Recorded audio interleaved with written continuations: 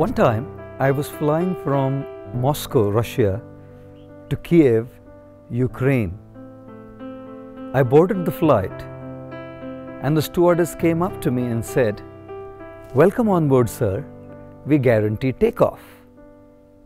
I asked her, "Landing, madam?" She said to me, "You're a monk, aren't you? Pray to the Lord Almighty for a safe landing." We all are aware that when we take a flight, the takeoff is completely beyond us. We can do nothing about the takeoff. It's completely in the hands of the pilot. And when it comes to landing, even the landing is completely beyond our control. It's in the hands of the pilot. Many times when I fly and there is a very smooth landing where we don't even come to know that the plane has landed, people give an ovation, a loud round of applause. I have not been an exception either. Of course, the only thing is we don't give a standing ovation because the seat belt sign is still on. Yes, ladies and gentlemen, the landing is also beyond our control. And what about the turbulence? The turbulence during the journey, during the flight, is also completely beyond us. The wind speed is beyond us. When the plane passes through the clouds and the entire plane becomes wobbly, it's not in our control. What is in our control during the flight is our choice. Some people choose to just go to sleep, yet others get completely drunk on alcohol. Some watch movies.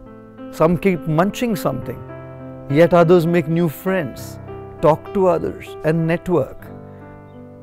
Yes, what to do during that journey is in our control. In the journey of life as well, the takeoff, which is our birth, is completely beyond our control. We didn't choose our parents. We didn't choose which nation we were born in. We didn't choose which city we were born in. We didn't choose our socio-economic class we were born in. We didn't choose our looks. We didn't choose the religion we were born in. Our takeoff of the journey of life was completely beyond us. And the landing, death, even that will be completely beyond us. I've heard many times people telling me that they would just love to die by getting a massive heart attack and dropping dead, no trouble for them, no hospitalization, no tubes, no needles, no trouble caused to others. In one shot, go. Now, no matter how much we might wish that, it's just beyond us. How we go and how the landing happens is completely beyond us. And what about the turbulence, the disturbances, the problems during the journey of our life? Some of them are within our control, which we can solve.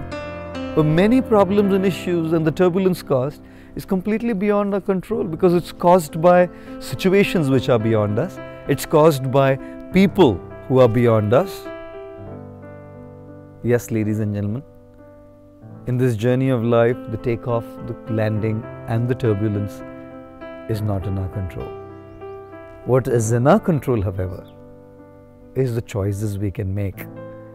And therefore, spirituality is about learning how to make those right choices.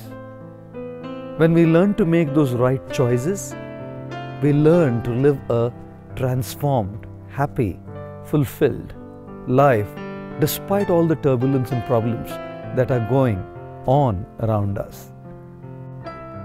It is said, when we are beautiful, it's God's gift to us. When we live our life beautiful, it is our gift to God. Therefore, being a male is a matter of birth. Being a man is a matter of age. Being a gentleman is a matter of choice. And as a corollary to that, being a female is a matter of birth. Being a woman is a matter of age.